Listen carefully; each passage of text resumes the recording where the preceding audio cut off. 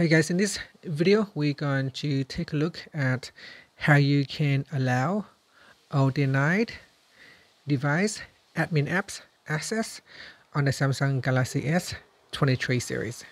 First, tap on the home button to go back to the home screen. From the home screen, swipe down at the top, then tap on the settings icon. Next, we scroll down and then tap on apps. Then tap on the More button. From the pop-up, tap on Special Access. Then go down and tap on Device Admin Apps.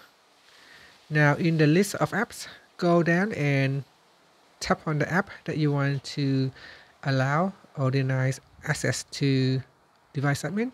So here I'm going to allow Find My Device and then tap on Activate.